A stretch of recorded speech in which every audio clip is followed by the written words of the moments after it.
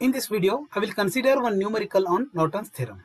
Determine current through 1 ohm resistor using Norton's theorem for the circuit shown below. This is the given circuit. Here we are supposed to calculate current through 1 ohm resistor, that is I1. So this circuit consists of dependent sources as well as independent sources. Here 6 volt voltage source and 1 amp current source are independent sources, whereas 2I1 is dependent source. It is current dependent voltage source. The magnitude of this is dependent on current I1, where I1 is the current through 1 ohm resistor.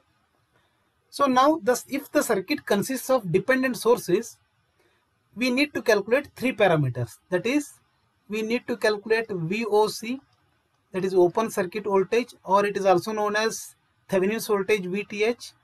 Then we need to calculate short circuit current ISC. Then we need to calculate the resistance or the Norton's resistance Rn. We need to calculate these 3 parameters. In Norton's theorem, the branch in which current is finding, we are supposed to open that branch. Now let me call this as AB branch. So to find current through 1 ohm resistor, we are supposed to open this branch. Now let me redraw the circuit here. This is 6 volt. This is node A, and here I will open this.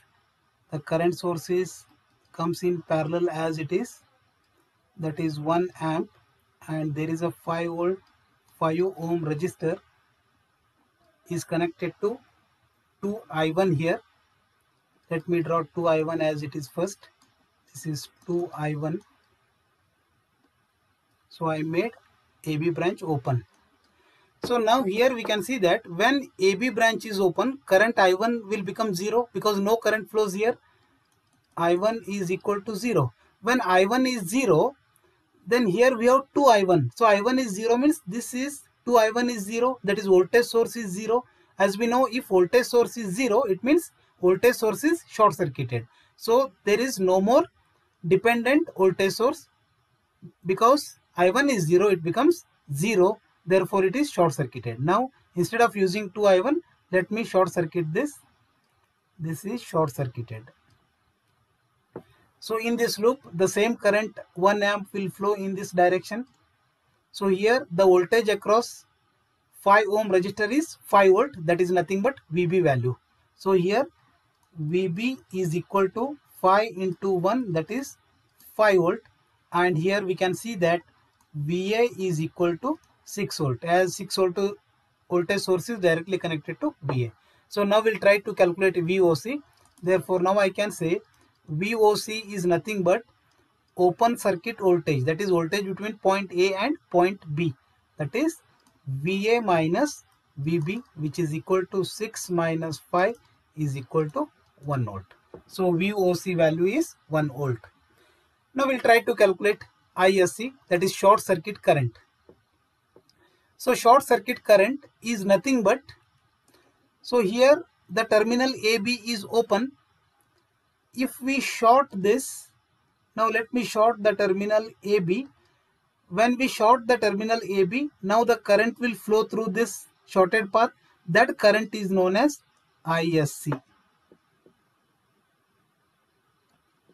That is nothing but short circuit current.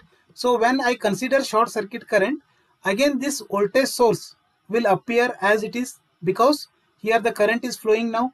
So now it is no more open circuit, no more short circuit.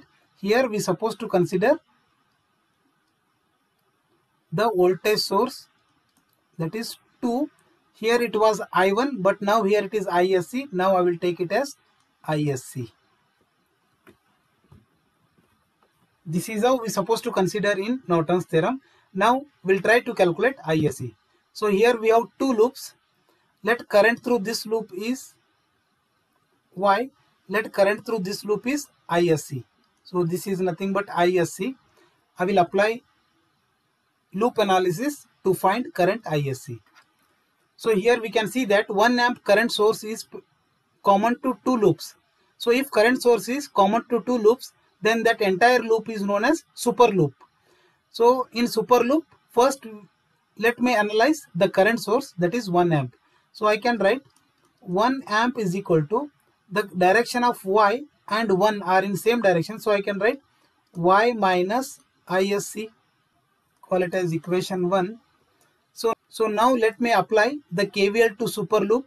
So once if we analyze the current source, we should assume that this 1 amp is removed from the circuit. If we remove this from the circuit, we'll get only one loop. That entire loop is known as super loop. That is A, B, C, D, E, A is known as super loop. That is apply KVL to super loop, that is A, B, C, D, E and A. Therefore 6 is equal to, the current flows like this. The voltage across 5 ohm resistor is 5 into Y. We are supposed to consider the currents independently, that is 5Y plus here we have 2 ISC. So now let me call it as equation number 2. Now solving equation 1 and 2, we can easily find value of Y and ISC. That is solving equation 1 and 2, we get Y is equal to 1.143 and ISC is equal to 0.143 amps. So thus we found ISC value, that is 0.143 amps. So we found VOC and ISC. Now we'll see how to calculate Rn. Therefore the Norton's resistance Rn is equal to VOC divided by ISC. That is, here VOC value is 1 volt divided by ISC is 0.143. So solving this, will get Rn is equal to 7 ohm.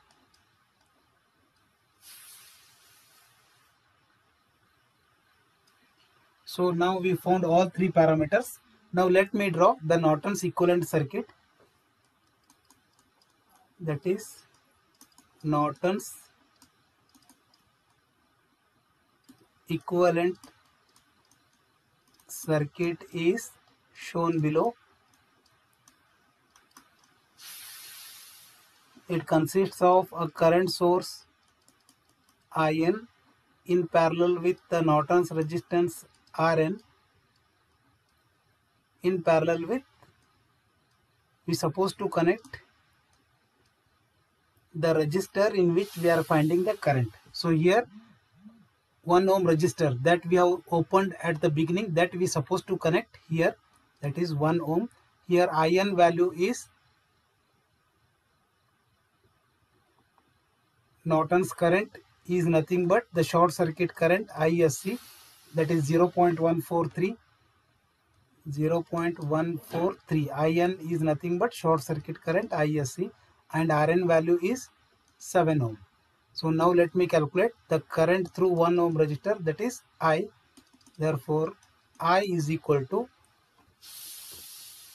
now I will apply current division rule, that is total current. Here this is the total current, it will divide here. Part of the current will flow here, I will call it as I1, and part of the current will flow through 1 ohm resistor, that is I. Therefore I is equal to total current, that is IN into opposite resistor Rn divided by Rn plus 1. This is a formula. Therefore I is equal to IN is 0.143 into Rn is 7. So IN is 0.143 into Rn divided by 7 plus 1. Solving this, will get I is equal to 0.125 amps. So this is the current flows through 1 ohm resistor and it is calculated using Norton's theorem. Thank you for watching.